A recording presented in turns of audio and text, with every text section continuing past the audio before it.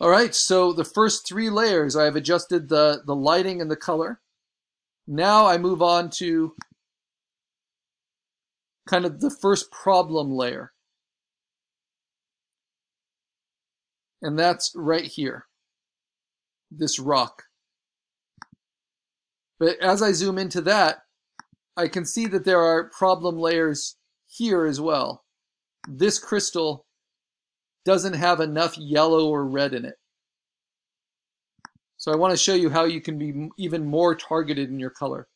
And I could say that this crystal doesn't have enough contrast in it. So once you've done your initial run through, you can always go back. And I'll start with the rose crystal here. And you can even adjust it again. And I can go back to levels and just give it a little bit of a goose in its darks. Because as you shift colors, that will also shift the levels a little bit, because different color temperatures have different inherent values.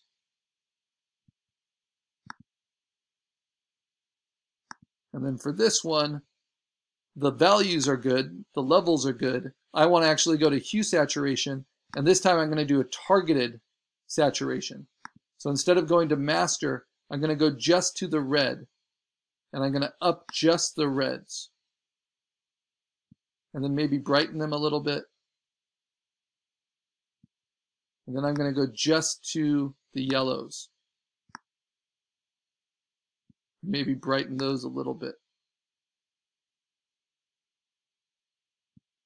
Then I can go just to the magentas. And maybe shift that from being so purple and push it to be a little bit rustier.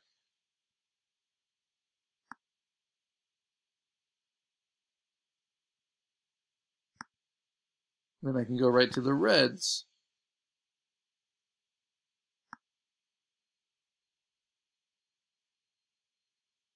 So using the range, you can select your individual color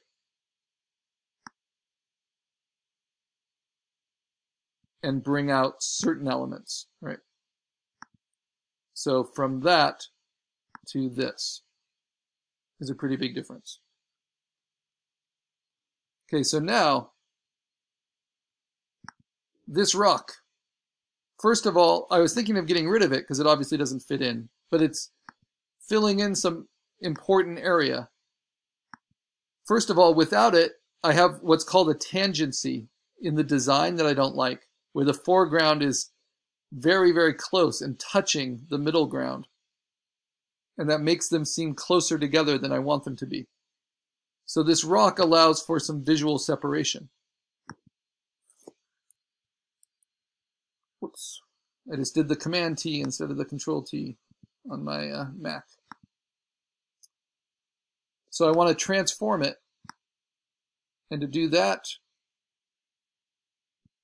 on my Mac, I use Control T, but I can also go to Edit, Free Transform. And I'm going to stretch it a little bit.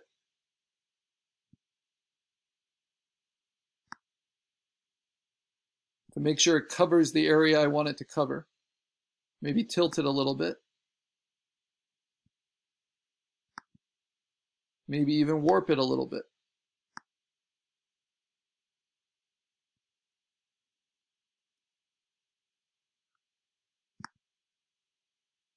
And now, instead of getting it to stand out as a separate rock element, which I don't need, it doesn't really have the focus to support, I'm going to make this blend in with the midground.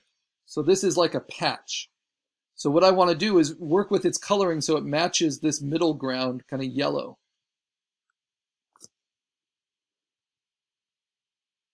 So that the foreground comes out in front of it. So what do I start with? I start with levels. Though its levels seem pretty close to right, I just want to check them. And yeah, I don't want them super bright because I don't want it to come forward. But maybe I can darken the midtones a little bit. In fact, this has an opposite problem with the levels from the foreground. It has these dark spots that are really dark. So If you want to increase your contrast, you use the sliders in the histogram. If you want to limit the contrast, you use the sliders on this value range here in levels. So if I want to limit the amount of darks that are possible, I drag this over. And it's kind of like taking away contrast. I don't want to limit them too much, but I might want to limit them just a little bit, like that. Same thing with the highlights. If you want to limit the highlights and kind of dull the brightness contrast, I can just take the edge off of the highlights limits that are possible. So that narrows the histogram. And I didn't make a duplicate of this because I know I don't want what I had, But if I want to be really safe, I can make a duplicate of it. And I think I'm going to be erasing away from edges. Okay, next I'm going to play with, well, you can see the difference that those levels made. Just subtle, but took a little bit of that contrast out. Next, I'm going to do image adjustments for the color temperature. And this will be pretty dramatic because I'm shifting it from blues to yellows. So color balance. I'm going to start with the midtones.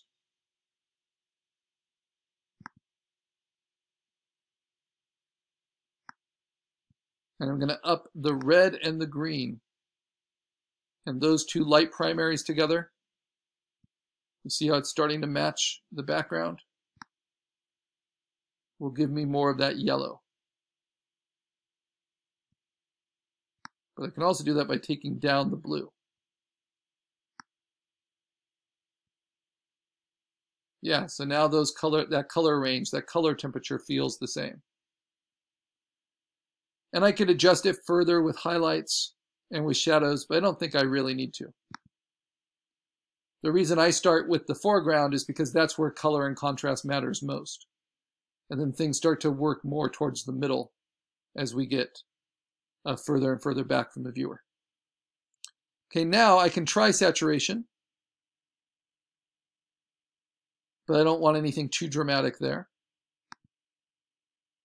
My computer is really starting to slow down. So remember, you can always save as a PSD and then restart photo key. But if I really up the saturation, that's not what I want. Right? So I can up it a little bit.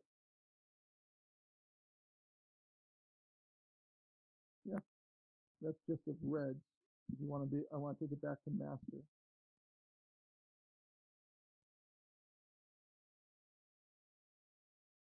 So maybe about to there. And now you see that this definitely fits in a color more with the mid range, the middle ground, than it does with the foreground. This is before I did anything with levels, color balance, and saturation, and this is after. Now it doesn't solve all my problems. Now I have to kind of blend it in. So this is where I'm going to use my eraser, and because I'm blending soft textures, I'm going to set the tool to be rather large with 0% hardness and 100% opacity, so I want to get rid of these hard edges. And then I'm just going to start erasing around it lightly, taking out those super hard edges.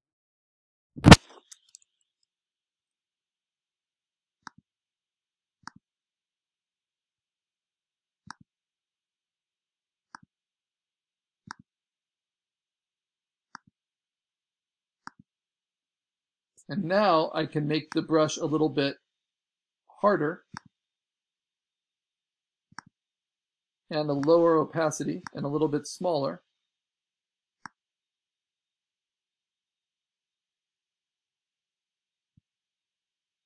And bring some specifics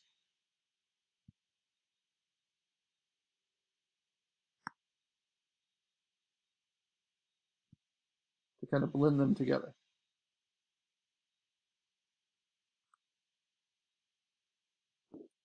Like that.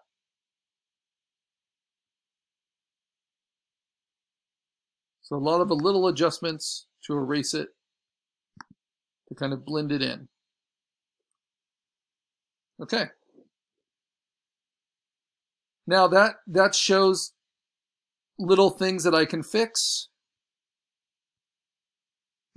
on my foreground rocks. It shows me these little highlights that now don't make sense anymore, that I couldn't tell before. So I can just nip those off so that everything feels believable.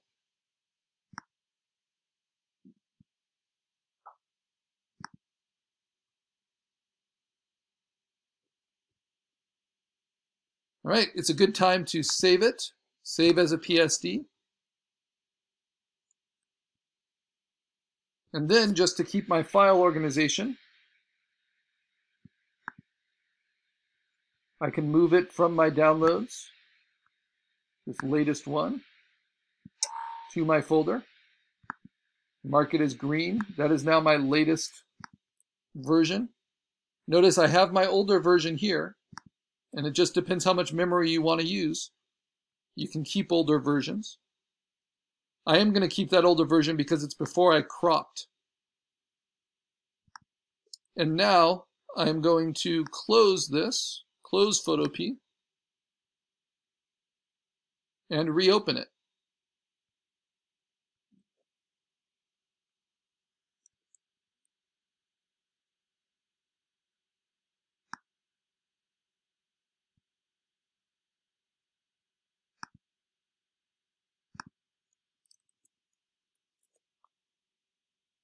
I don't want to have any programs open that I don't need to have open. So if you notice that something's slowing down, that could be a good way to deal with it.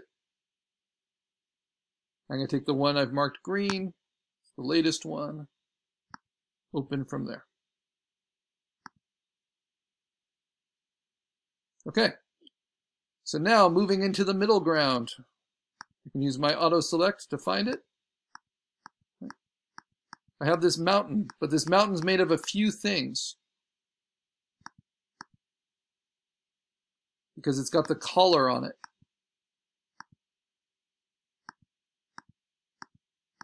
And then I've got this rock that's in the middle of it. So how can I adjust the mountain so that all of its colors match?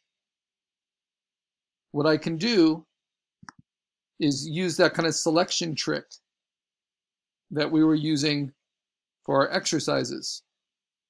And I'll zoom in so you can see it. So I'm going to select on the color of the mountain. And then I'm going to use the magic wand to select the empty space around that layer. Okay? Then I am going to reverse the selection. So now it is inverted. So now it's selecting everything that's in that layer.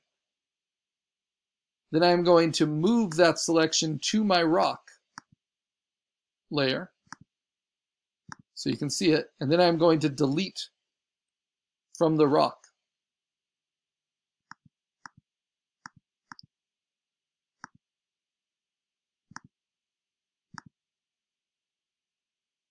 Like so.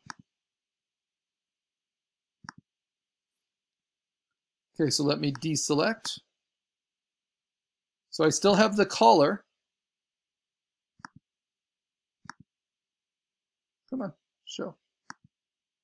Of the mountain, of the volcano, overlapping the rock. But now I've also cut away from the rock.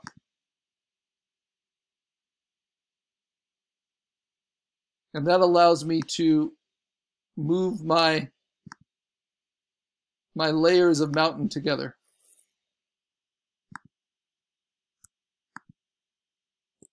Because I know the placement and the size I want now. So now the whole mountain is together. And you can see that the bottom of the rock is there. And I'll deal with that next. So right now I just want to worry about that mountain. Come on.